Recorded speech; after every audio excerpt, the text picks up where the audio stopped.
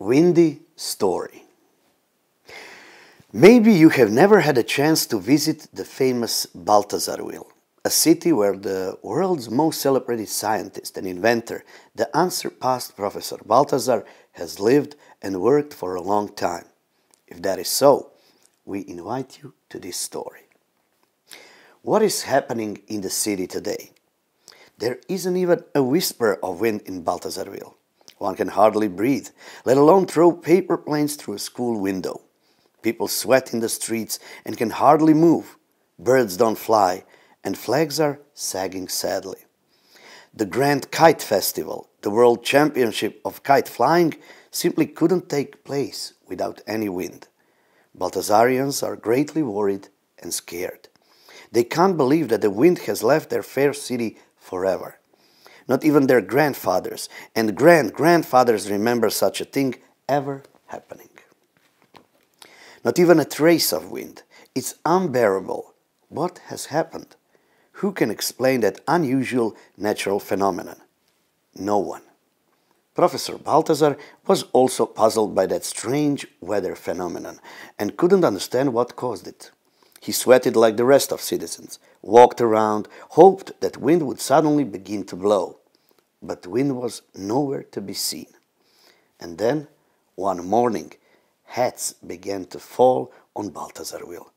It was a rain of hats of every color, style, and shape that simply poured over the city and its inhabitants. Hats soon covered all the streets and roofs in the city.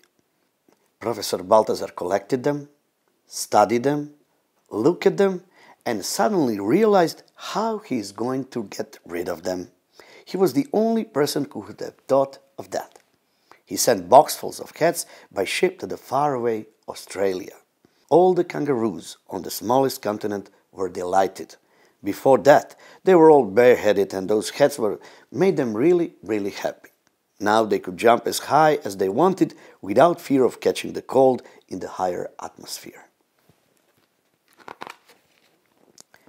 Meanwhile, Balthazar wheel had a new problem. An even stranger rain fell this time. Out of the clear blue skies came the outpouring of colorful umbrellas. Professor Balthazar had another brilliant idea. He sent all the umbrellas to the penguins on the North Pole. The penguins were delighted by that gift. They used to be very bored, but now they had an ice jump and started having non-stop competitions in parumbrella shooting. But those who thought that they saw the last of the peculiar rains were wrong. On the third day, at high noon, Balthazar wheel saw a hailstorm of letters. Professor Balthazar was desperate. Nobody knew what to do with so many correspondences. Luckily, around 2 o'clock, a postman fell out of the sky. He told them what was really happening. Professor Balthazar decided to go to a neighboring town to see if they had such unusual happenings and if there was any wind there. The worried Balthazarians gave him a delighted send-off, hoping that he would soon solve the riddle. What happened next was exactly what Professor thought was going to happen. A strong gust of wind suddenly, angrily picked him up and returned him back to Balthazar wheel. While his fellow citizens despaired, thinking that all was lost, Professor was happy to have finally realized what the matter was. Wind gathered in the neighboring city. Having learned the cause of all the unusual things that were happening in his city, Professor immediately started looking for a solution. He activated his Hurly-Burlytron, an electronic problem-solving machine. Out of the machine dripped his latest invention.